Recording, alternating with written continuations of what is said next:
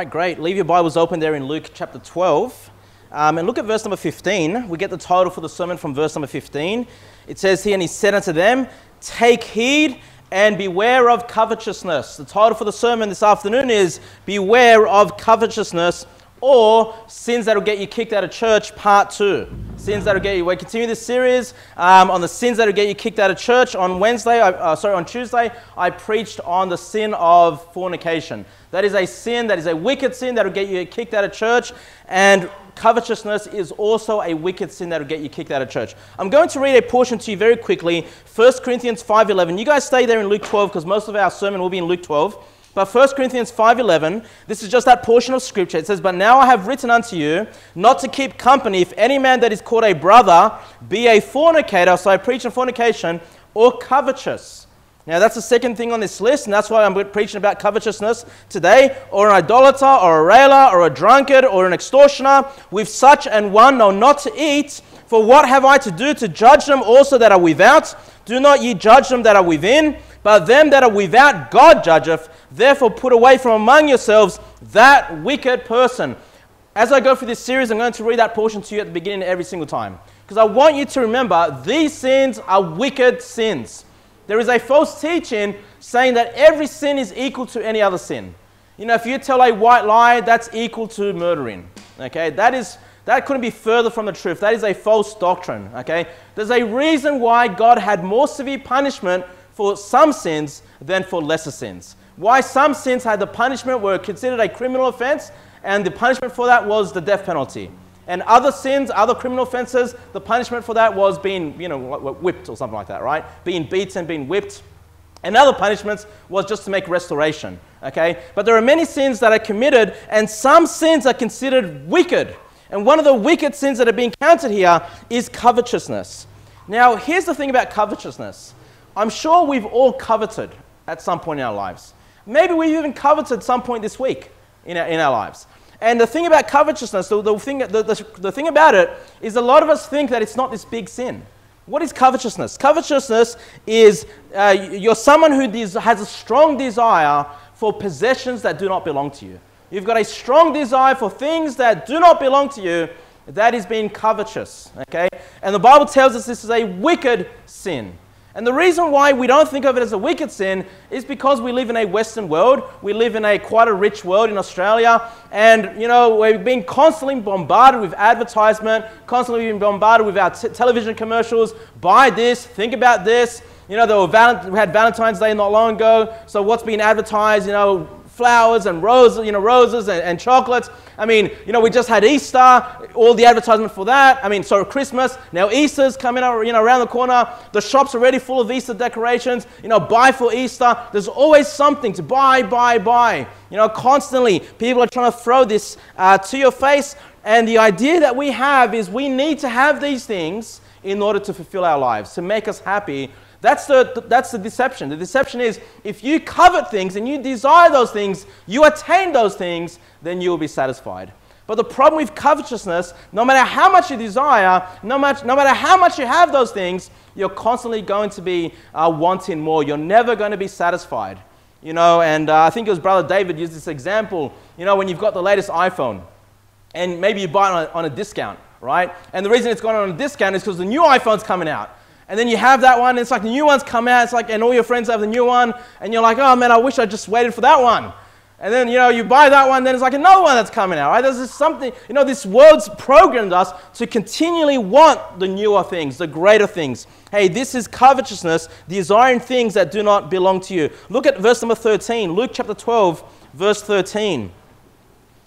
And the reason Jesus teaches on covetousness is because he had this situation where one person came up to Jesus to ask him a question. It says here in verse number 13, and one of the company said unto him, Master, speak to my brother that he divide the inheritance with me. So the first thing you notice here is there was a man who was following Christ that had a financial dispute with his brother. He's saying that my brother has kept this inheritance from me. Can you go tell my brother that I need to have half of that inheritance? Now, I don't know, the Bible doesn't tell us who's right and who's wrong. We don't know whether this brother that's asking this question, we don't know whether he already received half the inheritance. And maybe he spent it all. We don't know that. And now he's desiring whatever was left, you know. We don't know what the situation is. We don't know who's right and wrong. But look how Jesus responds in verse number 14. And he said unto him, Man, who hath made me a judge or divider over you? Now think about these words. These are the words of Jesus Christ, the Son of God, all right? God himself is saying these words to this man, who have made me a judge or a divider over you. You know what Jesus is saying? This is not my business. This is not my problem. You're coming to me with these questions, with these issues, these family problems, but they're not mine to deal with. Okay, and I have taught about the, God-ordained institutions, right? I have taught you guys about this, that every family unit is independent, is separate from every other family unit. You know, this church is an independent church. What we do here has no effects or, on some other church. Or what some other church is doing shouldn't have any effects on this church. You know, God has created separate institutions, and when it comes to family matters, when it comes to these institutions, God has put authority in those places. In the family unit, it is the father. You know, if the father hasn't divided the inheritance evenly, then that's his problem. The brother should be going to his father, if the father's still alive, and saying, Dad, this is not fair that I didn't receive whatever I think is right. And it's the father's job to deal with his family situation. And what I see here with Jesus Christ is his, even though he's the Lord God of all things, he's the creator of all things, but when it comes to family business, he says, it's not my problem. Okay, it's not mine to fix. And the quick lesson I want to take out of that, brethren, is when it comes to your family, I'm not responsible for your family. Husbands, I'm not responsible for your wives to be obedient to you. And wives, I'm not responsible that your husbands love you as Christ loved the church. And children, I'm not responsible that you be obedient to your parents or to your father. The responsibility of the family comes to the dad, comes to the father, comes to the head of the home. Hey, when it comes to responsibilities in this church, hey, it's my responsibility when we gather together to make sure that we can have services, that we have what we need to run church effectively and correctly. Hey, that's where my authority comes when it comes to the church, to the congregation. But guess what? When church is over and you head home, I don't have responsibility. I don't have accountability of what goes on in your house. Okay? And we see, look, and you say, well, that's not right, Pastor Kevin. I know many pastors out there that are always involved in people's lives. Well, listen, if we see an example of Jesus, who's the good shepherd, who's the great shepherd, and he says, look, he's dealing with his business. His business is to do the works of God, to preach the gospel, right? To ultimately sacrifice himself for all of mankind. And we see him not getting involved in a family business, then that's a great example for pastors, right? That's a great example that we are to follow. And so, even though God has created all these different institutions, the family, the workplace, government, the church, at the end of it, all of those heads are accountable to the Lord God. All right? So if you're having difficulties in your family and you say, I need to bring this to the pastor, hey, I'm not accountable. Okay? But you know what? If dad is not taking responsibility, if he's not fixing things, you know who you take that to? You take that to his head. You take that to Jesus Christ. You go in prayer and you say, God, this man, I love him, but he's not doing what he's required to do. Can you please get him in order? Because when it comes to who he's accountable to, that is the Lord Jesus Christ. Okay? Now look at verse number 15. And this is what Jesus says to this man. Now, look, you could take the side of this brother or you could take the side of the other brother. That's not what Jesus does. Look what he says in verse number 15. And he said unto them, Take heed and beware of covetousness, for a man's life consisteth not in the abundance of the things which he possesseth. So what is Jesus saying? He's saying, look, it's not my responsibility to deal with this family problem, but one thing I am recalled to do is to be a preacher, and what he preaches is to beware of covetousness. So listen, if I see issues in your life, if I see issues in your family home or certain sins that you might be strong with, again, it's not my place to go into your house and make things in order, but it is my responsibility to take the word of God and to preach it, to preach what is right, to preach what is wrong. Jesus gets behind the pulpit, or I guess it's not a pulpit there, but he preaches this. He says, beware of covetousness. So here's the thing. This brother, maybe he got cheated out of his inheritance somehow. I mean, it wouldn't be the first time this family disputes about money. I'm sure there are people here that can say, yeah, you know, I've had family disputes about money. That's nothing new. But what Jesus warned us, that we should beware of covetousness, okay? We shouldn't be desiring and thinking wealth and possessions make us who we are. What did he say there at the end of it? He says, for a man's life consisteth not in the abundance of the things which he possesseth. You know, when God looks at your life, he doesn't see, oh, brother so-and-so, look how successful he is. You know, look how much money he has in the bank account. Look at the size of his house and the beauty of his car. And God makes a judgment of you based on your possessions. No. You know, God makes a decision on you. Well, first of all, you're a sinner. You've come short of the glory of God. All right. First of all, your righteousness are like filthy rags to God. Okay, which is why we need salvation. But secondly, God is looking at our character. God is looking at whether we're walking godly, whether we're walking after His commandments, whether we're reflecting Christ. That's what's important to Him. You know, you can be a poor person without many possessions, but you can be walking with God, you can be doing the commandments of God, and you can be richer than any person in this earth that has the great possessions. You can be rich in heaven. That's where the treasures are. And this is where this story leads, of course. You know, and let's keep going. It says here, one thing that I do need to say here, the world, our society will tell you you are worth or you are made up of the things you possess. You know, they will respect you if you're the homeowner. If you're just renting, you know, you're not doing well in life. But if you own a house, oh man, yeah, you've made it. You know, I mean, that's how the world thinks, brethren. And because we're made of flesh and blood, and because we want to be acknowledged by men, whether we're right or it's wrong, we should be seeking the acknowledgement of God. But it's going to happen when you're weak. There's going to be times you're desiring the things that this world is telling you to desire. And many of those times, that is just covetousness. Beware of covetousness. Verse number 16. Then Jesus tells this parable. It says here, and he spake a parable unto them, saying, the ground of a certain rich man brought forth plentiful. Okay? Now, first of all, is there anything wrong with being a rich man? You know, if you've worked hard, you know, you've invested in the right things, you know, maybe you started a business and it's gone well, you know, you've been able to buy yourself a nice house and have great possessions, is there anything sinful in that of itself? No. In fact, many of the great men in the Bible, Abraham, I'm going through Abraham and Isaac and Jacob for the church up in Queensland, these men were very wealthy, very great men, okay? But you know who they serve? They serve the Lord God. God made them wealthy. There's nothing wrong with being wealthy in of itself. Now, here's the thing. If you've been given above and beyond what you can use, then you need to learn that God has given you that so you can be a blessing to others. So you can be a blessing to your brothers and sisters that are struggling, that, you know, might be going for a difficult time. I'm not saying be the person that gives to the guy that doesn't want to work. You know, the guy that doesn't want to work, neither should he eat, the Bible says. Okay? We should all be people that work hard, but there are times when people will just go through some difficulty, right?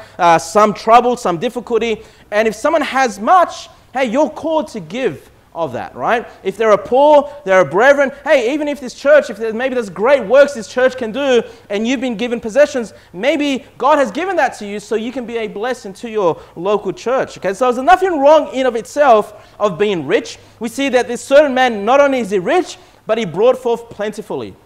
So he was a great businessman. He was very successful. He was very productive, right? He made use of the skills and the talents that he had. That's not the problem. The problem continues in verse number 17. And he thought within himself, saying, what shall I do? Because I have no room where to bestow my fruits. So I got so much. You know, I don't even have enough room to put the things that I've been able to obtain. Right? So he has a lot of wealth. Verse number 19. Now, before we read verse 19. If you cannot contain, brethren, you can't even fit your possessions and your wealth in what you should do? Who needs it? All right? Who needs what's the point of me having all of this when I can't even hold it all and I can't even contain it? Go and find somebody. Be a blessing to somebody. Be a blessing to a church. Be a blessing to some ministry. That would be the right approach. But what does he say in verse number 19? Verse number 18, sorry. And he said, this will I do. I will pull down my barns and build greater, and there I will bestow all my fruits and my goods. That's a very self-centered approach. That's a very selfish approach. He says, look, I'm just going to build more. I'm just going to keep building more and more. I'm just going to keep it for myself. Instead of being a blessing to other people, he says, no, I'm going to keep it all for myself. Verse number 19. And I will say to my soul, soul, thou hast much goods laid up for many years. Take thine ease, eat, drink, and be merry. All right, so who does he acknowledge for his possessions? Does he acknowledge God for the great things God has given him? No, he says, soul, you've done so well. You've done so well with all these great possessions. He says, now I'm going to retire. Right? This is what he's saying, right? He's got all these goods. Now he's going to take ease. He's just going to eat, meat, drink, and be merry. He's just going to enjoy life for the rest of it. That's his plan. That's his purpose. Now I've got into an age. I've got more than enough. I don't have to work anymore. I can take it easy, and I can just enjoy the fruits of my hands. But look at verse number 20. But God said unto him, thou fool. Now, you know what? The average Australian would say, you are such a wise man.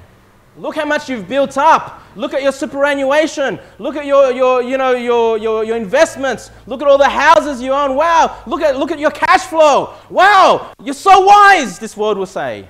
What does God say? Thou fool. Thou fool. Why? Thou fool. This night thy soul shall be required of thee. Then whose shall those things be which thou hast provided? You know what God is saying? He's saying when you die, and you will die, you can't take any of those things that you've accumulated in this life. You can't take it with you to heaven. You work so hard to accumulate all these things. You work so hard to have this reputation in this world. But God's going to take it away that very night, he says to that foolish man.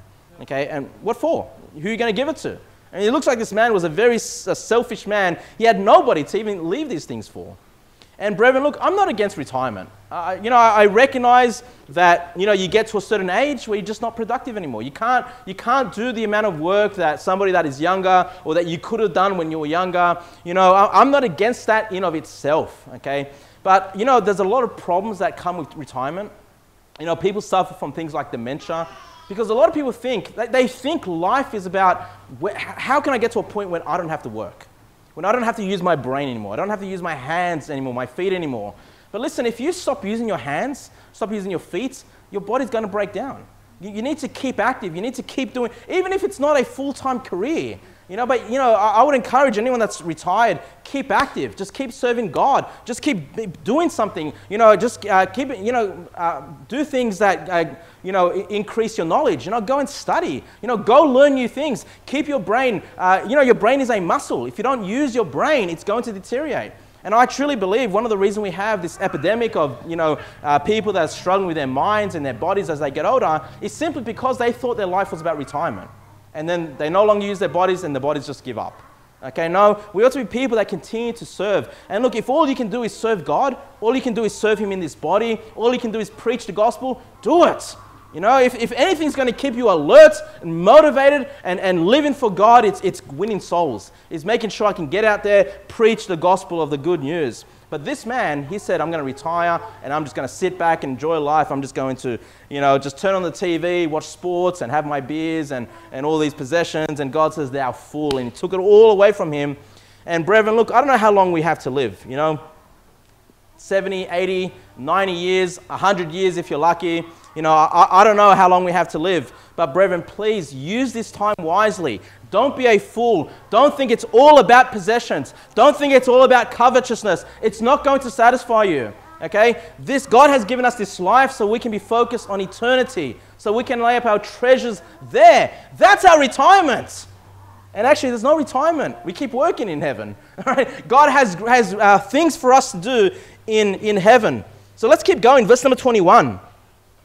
Look what he says here. So is he, the fool, so is he that layeth up treasure for himself and is not rich toward God. And is not rich toward God. You see, brethren, it's not 50-50. It's not 50%, I'm going to serve myself and 50% I'm going to serve God. No, you either serve yourself or you're serving God. If you decide to serve yourself and you just live for yourself, you're not going to be rich toward God. You're not going to be rich in heaven. I'm not sure if we're going to need more seats, brethren. I don't know if we've got anything. All right, look at verse number 22. Luke chapter 12, verse 22. And he said unto his disciples, so this teaching on covetousness continues here in verse number 22. Therefore I say unto you, look at this, take no thought for your life, what ye shall eat, neither for the body, what ye shall put on. The life is more than meat, and the body is more than raiment. All right, so, you know, what this is saying here is that God will make sure he provides your food and your raiment. Okay, he's going to make sure that he does that. But look at verse number 23. The life is more than meat, and the body is more than raiment. You know, if you thought your life was to, you know, eat at that 5-star Michelin restaurant, you know, every week. No, your life is more than food. You know, if you thought your life was about getting all the brand names, right? I think I gave you this example when I was in primary school, the Reebok pumps. You know, I thought it was about raiment. I thought it was about those shoes. I thought that's what's going to make me popular. No, it says my life is more than raiment. It's more than what you wear. Okay, verse number 24. Consider the ravens, for they neither sow nor reap, which neither have storehouse nor barn, and God feedeth them. How much more are ye better than the fowls? Brethren, did you know the birds out there don't have a full-time job? You know the birds don't have superannuation. They don't have a bank account, but they still have food. They still have somewhere to live. They still have their feathers. You know, God has provided everything the bird needs to live its life. And the Bible says, how much more important are you to him than those birds? You know what? If you just serve God with your life, you know, you just go and man, you be a hard worker. You do the best you can. You put your best foot forward. You serve the Lord in your workplace. You don't be lazy. God's going to make sure that you're provided for. You're never going to go without. And that is the great fear of men, especially me as a father with children, married, right? The great fear is, do I have enough to provide for my family? You know what? If you just serve God, you just do everything to serve the Lord, you serve him, you follow his commandments, God's going to provide for you. If he can provide for the bird, hey, you're so much better to him than birds, all right? Don't tell the greens that, you know, you're better than the birds. You are. Your life is better than any animal, okay? You are greater than any animal. You are a greater creation than that. Verse number 25. And which of you, with taking thought, can add to his stature 1 cubit? You know what? I kind of wish I could add a few cubits to my stature. I wish I was a little bit taller, all right? But here, you know, this is foolish talking, right? This is covetous. You know, this is covetousness. You can't change what you look like. You can't change how tall you are. You know, you can't change these things about yourself. God has created you the way you are. Verse number 26. If ye then be not able to do that thing which is least, why take ye thought for the rest? Consider the lilies, how they grow. They toil not, they spin not. And yet I say unto you that Solomon in all his glory was not arrayed like one of these. If then God so clothe the grass, which is today in the field and tomorrow is cast into the oven, how much more will he clothe you, O ye of little faith? You know what God is saying to you right there? He's saying God's going to provide your clothing for you. All right? You're never going to go, besides the time that you're born, you know, naked without clothing, you're never going to go without clothing. That is one great promise God has given us. You say, but who cares about clothing? Well, no, actually, it's quite important. Okay? Look at verse number 29. And seek ye not what ye shall eat, or what ye shall drink, neither be ye of doubtful mind. So not only will God provide your clothing, he says he's also going to provide you food. He's going to provide you your daily bread. But you say about food, that's easy to come by. What are these provisions? Let's keep going. Verse number 30. For all these things do the nations of the world seek after, and your Father knoweth that ye have need of these things. You know, brethren, and you know, I don't blame you if you've just grown up in Australia and you're used to having all the clothing. You probably have multiple pairs of shoes. You probably have plenty of pants, plenty of shirts. You probably don't even think about the food. There's always food in the pantry. There's always food in the fridge. But you know, brethren, the vast majority of this world is constantly thinking about what to eat, constantly thinking about what to clothe themselves. You know, I mean, think about some of those African nations where they don't even have the clothes. You know, come a cold night, they don't even have anything to put on. They don't even have clean water in some places in this world. And you know, if they could just have your shirt, if they could just have what you eat for breakfast, not even your lunch or your dinner, you know how much rejoicing they will have? You know how thankful they would be to God? But we've grown up in Australia. We've grown up in a very rich nation, and we complain because we can't buy the Ferrari. You know, we complain because we can't, we can rent, but we can't afford a house maybe. We complain about that. Listen, we have so many riches, and if you're covetous, if you're thinking about these things of this world, you're going to forget how to glorify God, how to be thankful for even the smallest things, even your clothing, even your food. God wants you to appreciate what He's given you, and He wants you to give thanks to Him. All right? Now, this is the thing about this, brethren. If you can learn to just be thankful for your clothing, just be thankful that you got to eat this morning, or maybe you haven't eaten yet, maybe you're going to have lunch. If you can be thankful for these small things, then everything else that you have today, everything else that God has given you, your family, you know, all the pairs of shoes that you have, right? Your house, whatever, your phones, your computers, whatever, your car, all the things, the great things, your workplace, your church, your friends, whatever God has given you, how much more thankful would you be to God for all these things that He's given you if you can just be thankful, first of all, for the food and the raiment that God has given you. And this is the problem with covetousness, is that covetousness will make you unthankful. Covetousness will say, well, I want more. I'm not happy with what I have. I need more. I need another house. I need another car. Look at brother so-and-so. Look, how come he gets that? I want to have what he has. And what's that going to happen to you? That's going to make you unhappy. That's not going to make you satisfied with what God has given you in this life. God just wants you to be thankful for the food and the raiment. You follow God. You serve God. He's going to make sure those minor things are given to you. And listen, if you're God, like let's say for a minute you are God, okay? And you have given somebody the food and the clothing, and they're unthankful for that. Do you think God's want to give you more if you're unthankful for those things? But if you're thankful for the food and the clothing, don't you think God would want to give that person even more because they've been thankful for even the smallest things? Look at verse number 31. But rather, instead of seeking all the things of this world, but rather seek ye the kingdom of God, and all these things shall be added unto you. Hey, all the things the nations seek for, all the things that you need in life, God will give you those things if you just seek the kingdom of God first. You say, how do I seek the kingdom of God first?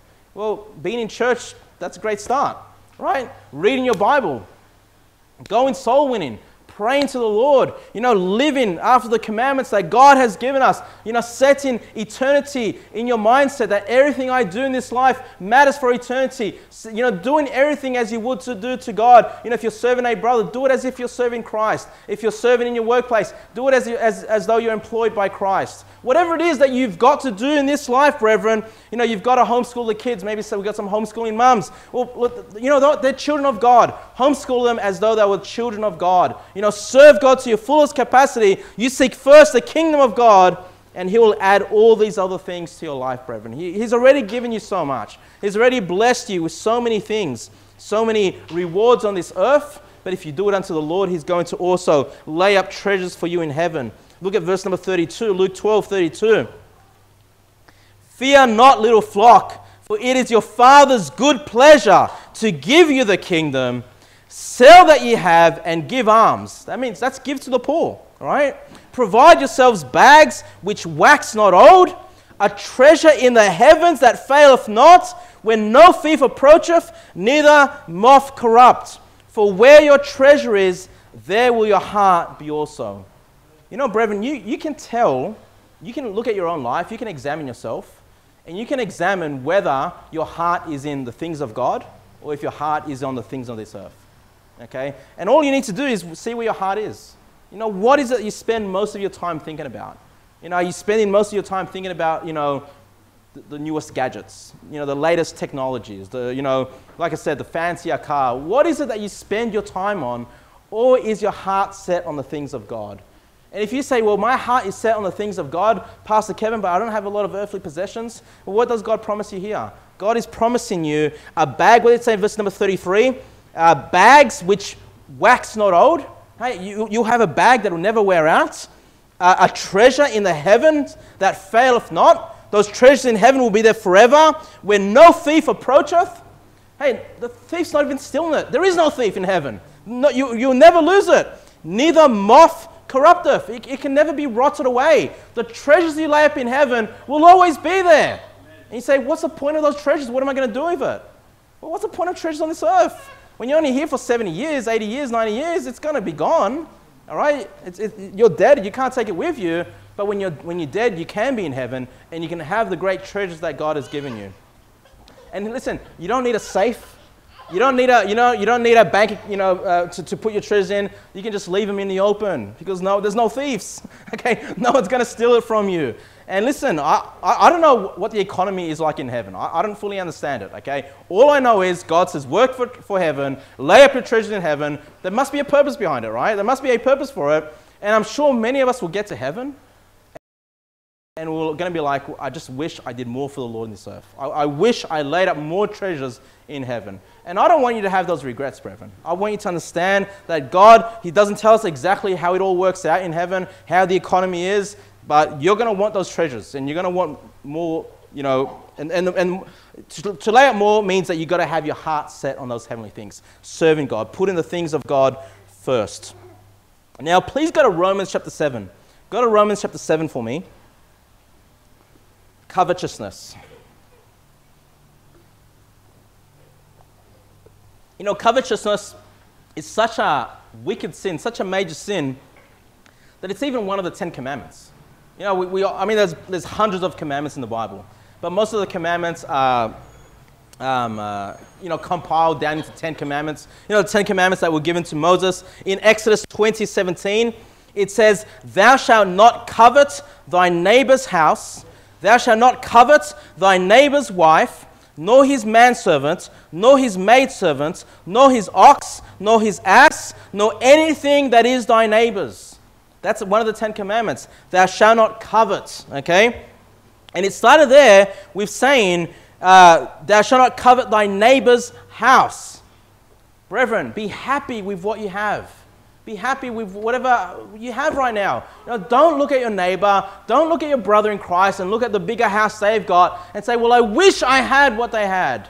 No, that's a wicked sin. That's covetousness. Be thankful for what God has given you. Listen, God has given some a bigger house and some a smaller house. What's it to you? All right? God has His reasons for that. Okay? You be thankful for what God has given you. Thou shalt not covet thy neighbor's house. And then it says, thou shalt not covet thy neighbor's wife. Thou shalt not covet thy neighbor's wife. Look at Romans 7:7, please. Romans 7:7. It says here, covetousness is not just desiring physical things, but it's also tied into lust. Look at Romans 7:7. What shall we say then? Is the law sin? God forbid. Nay, I had not known sin, but by the law.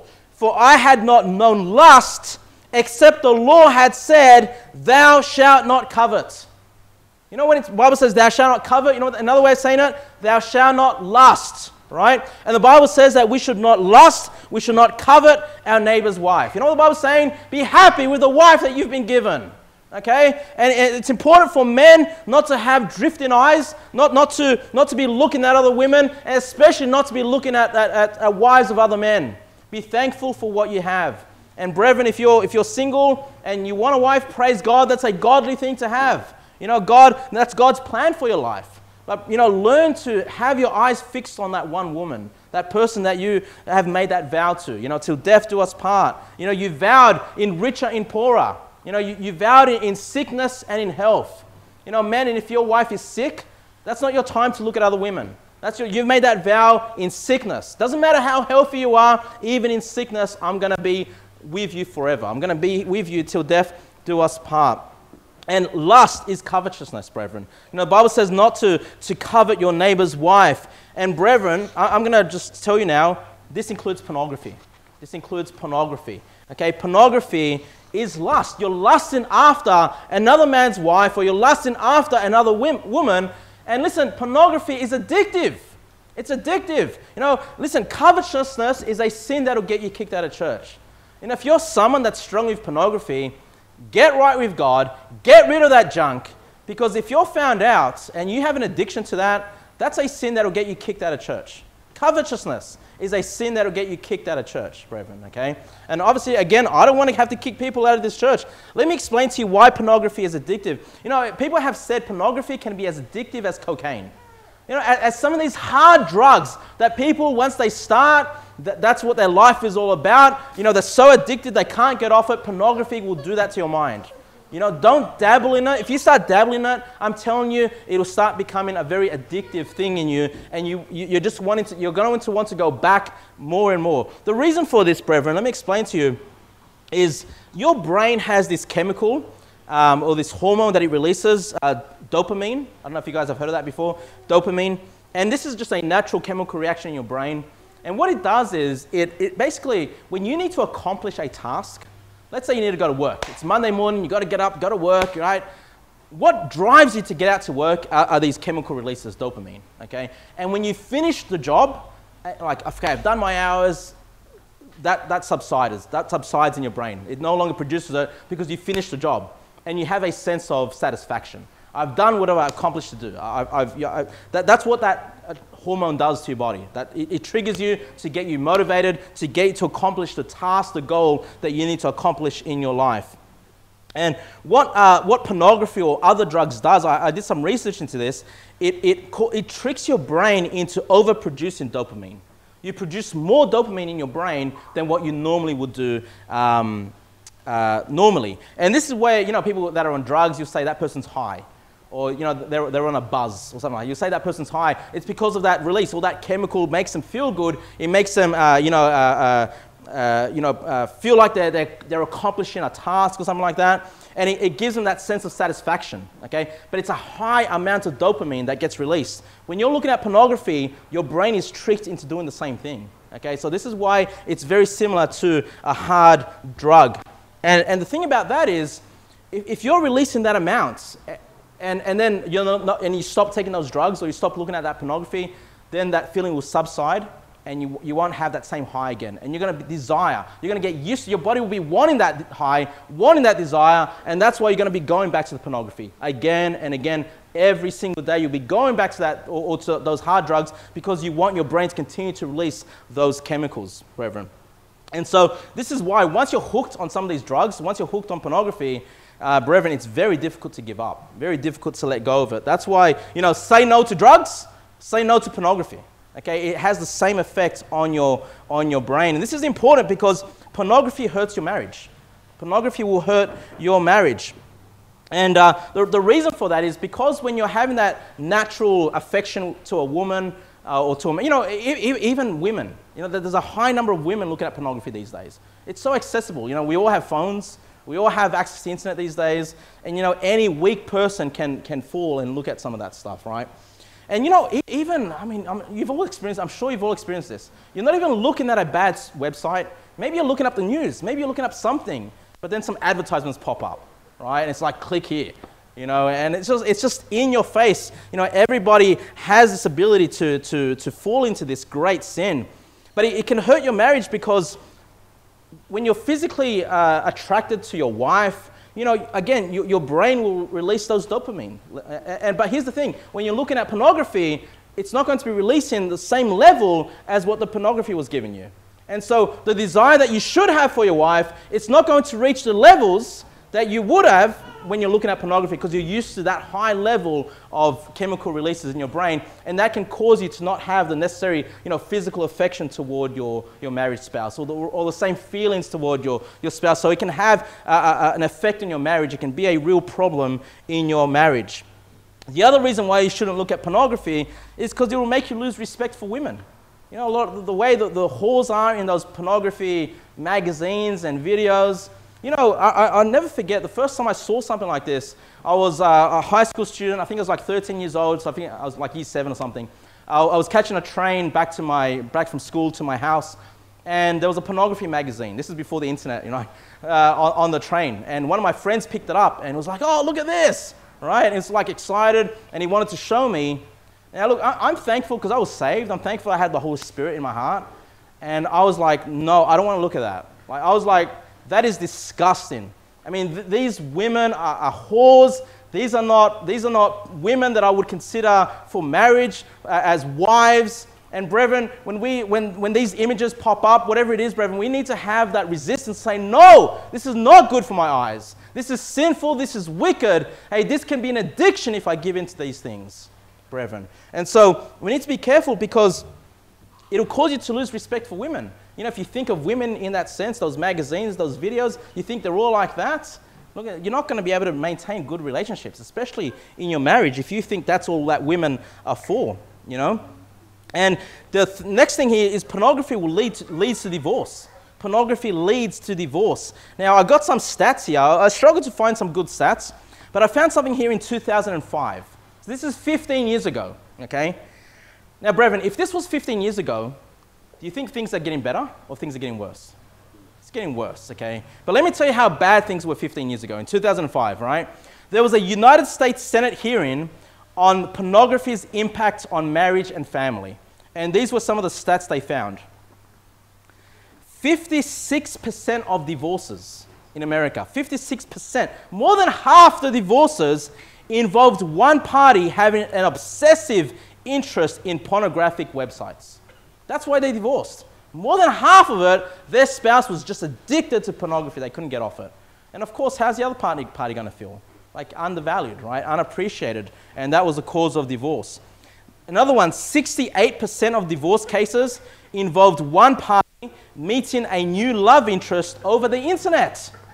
Okay? 68% found another lover on the internet instead of their husband or wife. Let me just show you some other stats that don't really have to do with pornography, but 47% of the divorce cases involved one party spending excessive time on the computer. So like, again, half the divorces, one party is just constantly on the computer, not maintaining a good relationship between husband and wife. 33% of divorce cases cited excessive time communicating in chat rooms, a commonly sexualized forum. So a third of divorce cases, you know, people are going to these chat rooms and talking to other people about sexual matters. And so, listen, that was 15 years ago, brethren. Okay, I don't think everyone had smartphones back in 2005. Everyone's got them today. All right? I mean, the internet's faster today. There are more websites today. I have no doubt these figures are even higher than they were in 2005. And so, brethren, please, if you're struggling with this sin, get right with God. Go to God, confess that sin. And brethren, if you need accountability, I'm happy to help you. Like, I'm happy for you to come and tell me, this is a problem I'm struggling with. Can you be praying for me? Can you know, having someone that you're accountable can really help you. Because like, you can go to that person and say, look, I've been 2 days without this drug, or 2 days without this pornography.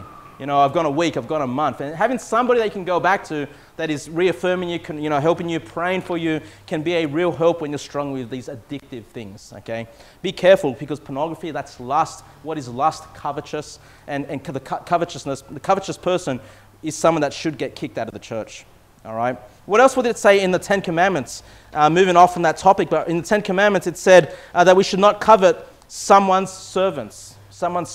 So, you know, I mean, we don't really have this today, but there are some cultures where you can actually afford to have somebody work in your house and be a servant. So obviously it's someone that's a little bit better off, bit more well off, where they can get helpers. You know, you shouldn't covet those things.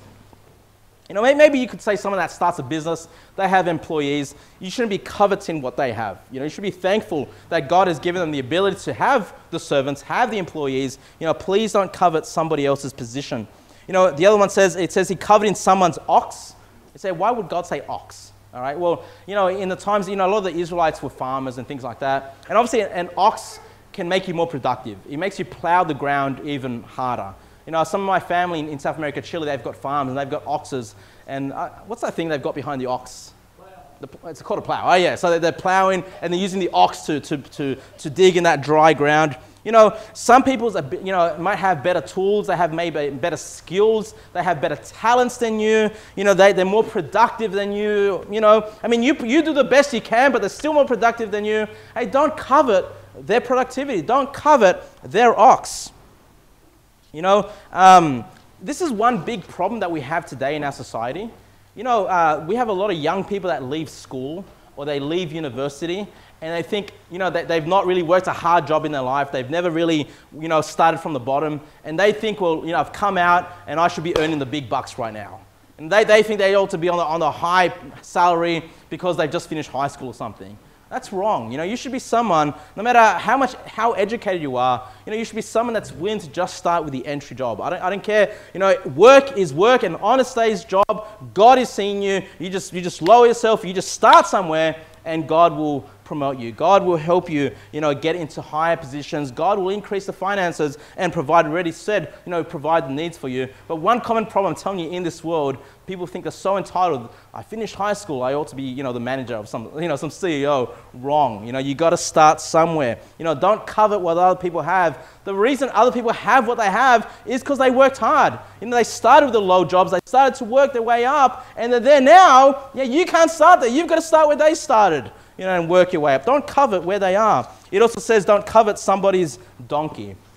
And or the, it said they're an ass. That's a donkey. And, a donkey, you could maybe say that's your car. They would often ride a donkey. Or your luxuries. Maybe these are things that are like your, maybe like your non-essentials in life. People, we all have possessions. I'm sure if you went through your house right now and said, what are the things we must have to live, and what is just stuff that we've collected, I'm sure you'll be able to get bags and bags and bags of stuff you've collected that have no real meaning to life, right?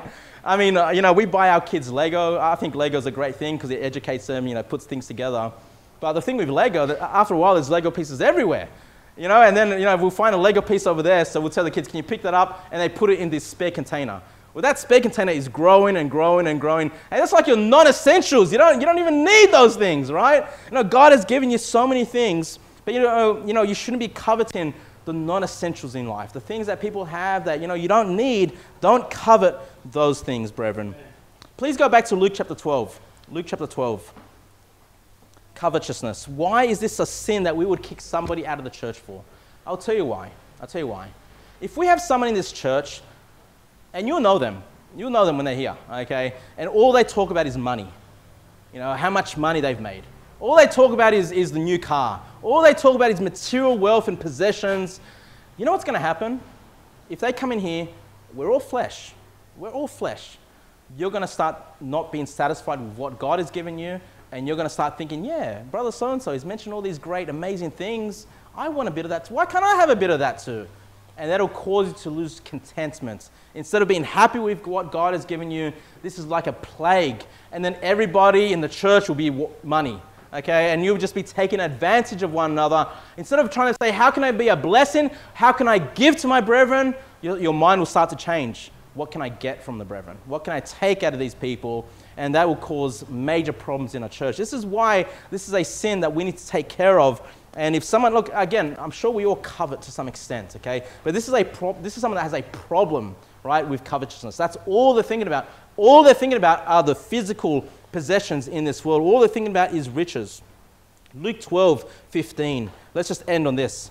Luke 12:15. And he said unto them, take heed and beware of covetousness, for a man's life consisteth not in the abundance of the things which he possesseth. Brethren, your life is more important than your possessions. You've been given your life by God. God wants you to serve him with all your life. With all the days of your life, with everything that he's given you, God wants you to serve him. Don't live a life that's just serving yourself, okay? Let's pray.